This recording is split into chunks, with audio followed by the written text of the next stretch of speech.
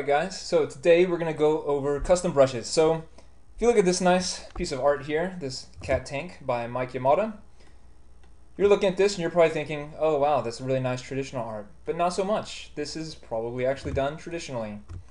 Now, you're wondering, well, I don't know man, it looks like ink. Look how sharp that is. I've been in Photoshop and it's a little hard to get those kind of sharp lines. Well, today I'm going to show you a couple of tricks I learned over the years.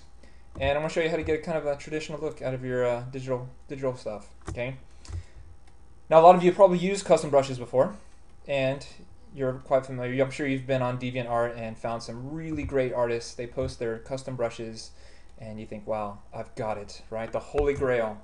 I will now have this artist's style. But then you can't even get your brush to work the way theirs works. Well, what they don't tell you, what I've never seen on the internet before, is how to properly use custom brushes or how to get the right settings for each brush and switch between those settings very easily, okay? The secret is, if you'll look over here on the right here, I've got my brush presets, which is where you would load your custom brushes, right? I've loaded plenty in my day, as you can see here. What they don't tell you is that you also probably need tool presets. Okay, I've never seen someone on the internet talk about tool presets, but this is so useful, okay? You've got your brush preset. Let's find a nice custom brush preset. For instance, I've got, let me see if I have my watercolor brush, which I'm especially proud of, okay? So this is, I believe, my watercolor brush. And I'll show you what that does. I'll just grab some red. Let me make it a little smaller. So as you can see, it looks like watercolor, right? It's got a nice rough look to it. Looks like it was done on watercolor paper, and it's got that nice kind of transparent look. If I come in here with some purple, I can do some nice blending. Beautiful. Great for backgrounds, great for filling in a watercolor illustration, whatever I want, right? But let's say I want to put a nice ink line on top of that. So then I switch over to my ink wide, right? Well, that's not cool. I need this to be like, you know, black, and I want this to have like thick and thin lines, right? And I don't want it to be transparent and low flow. So here I am switching back all of these settings, and now I want to go back to my watercolor brush. Well, now I've lost all my watercolor effects because I changed all those settings. What the crap, right? Okay, so I can't be switching back and forth between these settings all the time. So instead, what I'm going to do is I'm going to get my watercolor brush the way I like it. Right now, I've got my ink the way I like it. Right? So I'm going to save that tool preset. And these are all alphabetically listed, so I'm going to put 0 1s that'll show up at the top. Ink brush. Okay, and I've already got that saved, so I'm not going to save it. So 03 ink. Lovely, right? Got those nice, sharp, crisp lines. If you look at Mike Yamada's work here, it looks like he did it in ink, right? Well, that's actually in Photoshop. You just got to get your brush small enough. And you might also be wondering, if you've used a lot of, if you've played with custom brushes before, you're probably wondering how I'm able to get that nice, sharp, crisp line. Okay, because Photoshop, for years I couldn't get those nice, sharp, crisp lines, and I was wondering what was going on. First of all, you do have to have decent resolution. Okay, so you got to up it to 300 resolution, or well, 72, 300 is fine. It doesn't really matter. What matters is you got to have megapixels. Okay, at least 2,000 or 3,000 worth of pixels in here. If not, make your image bigger. Once it's big enough, then get this brush setting. You get these sharp, crisp lines. There's a trick to it. Okay, you go to your brush settings. Okay, brush tip shape. Over here, if you've got a circle brush, then go ahead and squash that a little bit. Okay, if you make it perfectly round, it doesn't work so well. But if you squash it, you get nice, thick, sharp lines. And the other trick to this is you got to go to shape dynamics. And of course, size, jitter. You want the pen pressure to affect the size, which is basically the same thing as this brush, this button right here. All of you already know about that. But what you don't know about is initial direction. Okay, if it's off, then my brush, you know, it all depends on the angle of this brush, right? So this is sideways, so it's a sideways brush. But it doesn't work when I go up and down, I get thick, right? Then when I go sideways, I get thin. Well, go back to your shape dynamics, change the angle to not pen pressure, but initial direction, okay? So if I start in this direction, right? So if I'm going downwards, then it changes the angle of the brush. If I'm going sideways, it changes the angle to match that. And then when I curve and change the direction, I get thick as I'm curving, and then when I stop, it starts to go back thin again. Okay?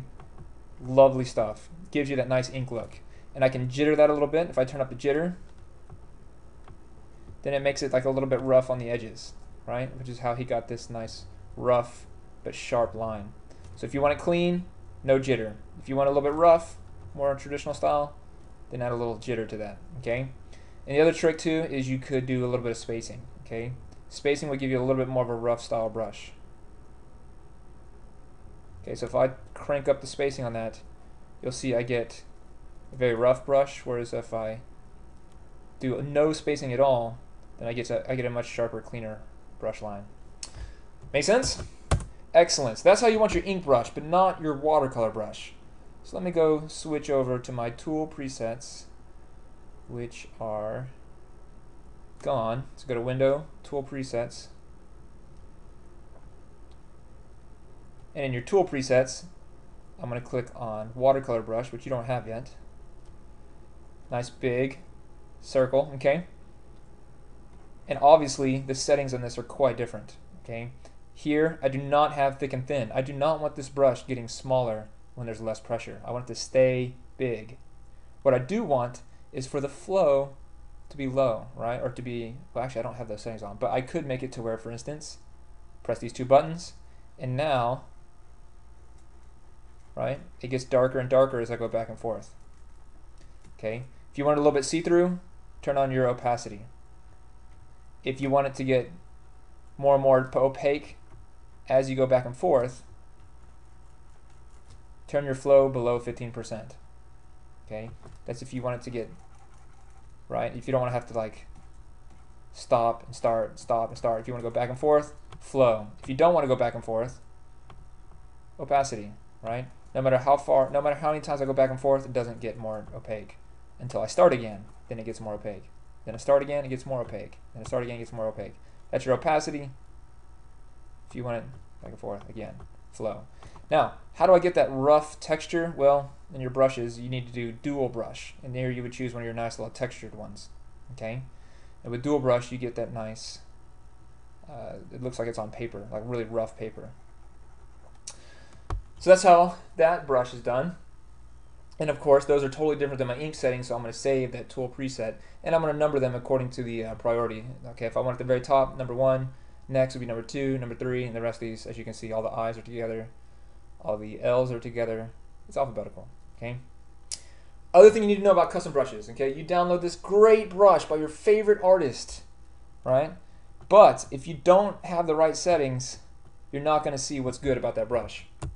For example, let's say you were to download my watercolor brush and you're looking for that nice watercolor effect. So you go and you choose Mike Yamada's nice little shade of purple there, and then when you paint with it, it doesn't look anything like watercolor, right? This freaking Shaun guy gave me this whack watercolor brush, doesn't even work. Well, you're not going to be able to see if it works or not until you get the right settings. Turn your flow down to 15%.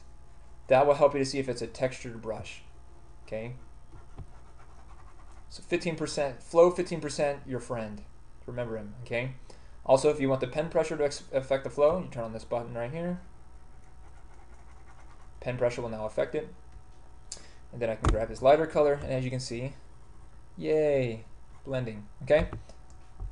Custom brushes. Check to see if you need to turn down your opacity and or your flow to get the effect, okay? Once you get the effect the way you like it, save it. And then last but not least, you may someday have to switch computers. Your computer will not last forever. So save your brushes. You got to save both your brushes and you got to save your tool presets. If you load tool presets without the brushes, it's not going to work very well. Okay, so save tool presets. All right, I'll export my brushes and you can try out the ones that I have, the ones that I've made over the years. And if you like them, let me know.